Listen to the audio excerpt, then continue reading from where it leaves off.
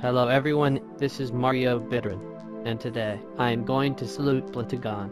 Before I get started, to anyone who hates Plotagon, I understand and handle your opinion on it.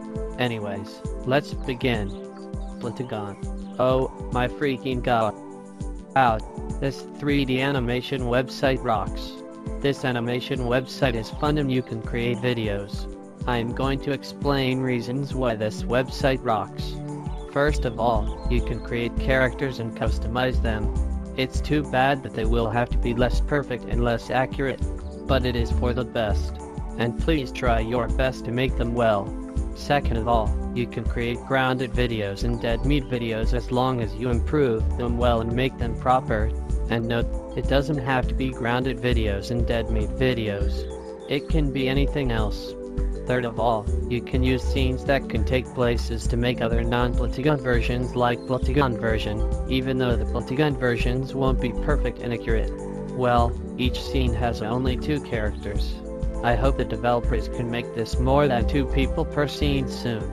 Fourth, you can use Plotagon characters as additional characters part of the plot while they are not that important, but they can be involved and important if you would like to consider them important.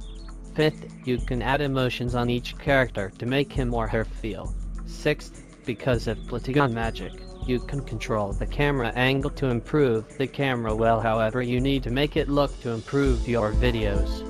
Seventh, you can create a plot like comedy, adventuring, drama, or anything to be creative.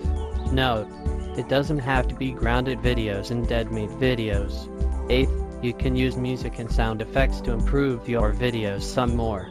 Ninth, you can use a character to act on another with the hand sign by him or her do something to another. And 10th, you can record your voice. But before you record it, you must text first on what the character will say. I hope this website stays alive, never gets shut down.